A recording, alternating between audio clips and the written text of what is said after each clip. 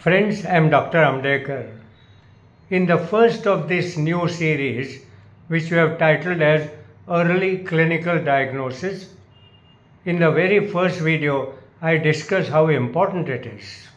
We are all aware that early diagnosis as early as possible when the patient presents is possible to define anatomy and also microanatomy, following which a pathology and etiology as a guesswork based on epidemiology is all possible with detailed history, and we call it a history which is thoughtful, a thought in action where every question has a purpose and every answer leads to the next important question. When this is possible in majority of the patients, almost 80 to 85%, and the physical examination can further fine-tune the diagnosis and the etiology can be assessed based on epidemiological experience. Today we know that oxygen saturation is a probable part of the physical examination itself, because we don't want to wait for hypoxia to manifest clinically. And today we can even diagnose early before the first symptom comes up, like what we do in a routine cord blood screening for, say, hypothyroidism, or a colonoscopy on adults beyond 40-45 years to pick up a colon cancer. And science has further gone to even diagnose early, even before disease starts, like when there is an index case, we can do some genetic studies to find out the risk of such a disease even before the disease starts. That is important. However, in the next video, Dr. Chokani discussed a very important aspect of a clinical diagnosis early enough in an acute bacterial infection. Friends, it is possible to differentiate a probability of an acute bacterial infection as against many other causes of fever, and once you are able to do it, then you can use antibiotics very rationally. And today misuse of antibiotics is a very big problem all over the world, and of course with us also. He emphasized that an acute bacterial infection can be suspected in the first 2-3 days even without localization by a fact that the patient continues to look sick even in inter-febrile period. And of course by now, by day 3, day 4, you have a localizing symptoms.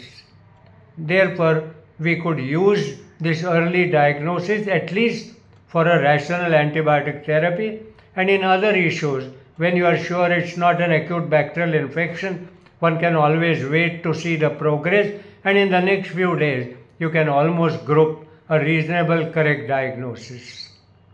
In the following video, Dr. Mahesh Moite discussed an early clinical diagnosis of non-infective cough. Friends, he emphasized that sometimes a low-grade fever may be missed and a disease like tuberculosis with a chronic cough, apparently non-infective but really infective, as is seen by a loss of appetite, loss of weight, etc. And therefore you must keep that in mind. Of course, a disease like pertussis, where the fever is often forgotten but the cough keeps on worsening progressively, is another example of what appears to be non-infective cough.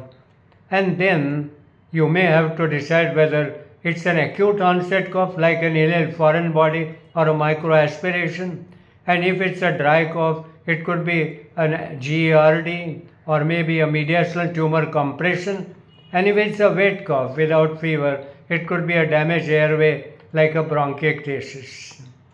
In the following video, Dr. Tushar Maniar discussed a clinical early diagnosis of a non-infective diarrhea. And he made a point that sometimes an inflammatory bowel disease may look like an acute bacillary dysentery, but a severe toxicity, a severe colicky pain, tenesmus, as against not so severe pain and not so florid acute onset, may differentiate an inflammatory bowel disease as a non-infective element. But many times there may not be fever at all in a non-infective diarrhea, and it could be either because of a very mild persistent inflammatory disorder like a celiac disease, for example, or an eosinophilic gastroenteritis. Of course, it could be due to drug-induced diarrhea itself, or some causes of indigestion and therefore a malabsorption. But a typical malabsorption presents as a child who has retained his appetite but still diarrhea continues, and you are able to fish out easily a difference between a carbohydrate malabsorption because of a lot of gases, distension and an anal excoriation, and a fat malabsorption with an infrequent but large stools, often foul smelling, and it could be also due to infection but without fever, like in giardiasis. Thereafter, in the next video, Dr. Rajesh Chokani discussed an early clinical diagnosis of an autoimmune disorder. He said that occasionally the fever that is continued for 4 or 5 days without any obvious localizing symptom, but the young infant or a toddler is very irritable. We must keep in mind a Kawasaki syndrome, and many other chronic autoimmune disorders may not have an obvious trigger of infection but present as arthritis or also glossitis or changes on the skin, rash, nail bed, etc. The further progress in such diseases makes us diagnose a probable autoimmune disorder. But he also said that sometimes an autoimmune localizing disease like autoimmune encephalitis or autoimmune hepatitis can also mimic an infective condition, and if you give a thought and get the details history, you can suspect an autoimmune localized organ disease. In the last video in this first series on early clinical diagnosis, I talked about the infection-triggered immune disorders.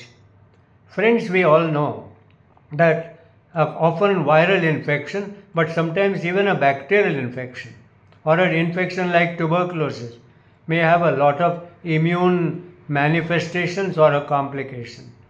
We are all aware when such a complication follows within a day or two of a recovering illness like a dengue fever with capillary leak syndrome, but at times it takes few weeks before an immune complication occurs, as happens commonly in rheumatic fever, where the symptoms of rheumatic fever come about 2 weeks after a streptococcal infection has completely got cured. But these immune responses to infection are so funny that they could occur even after weeks or months.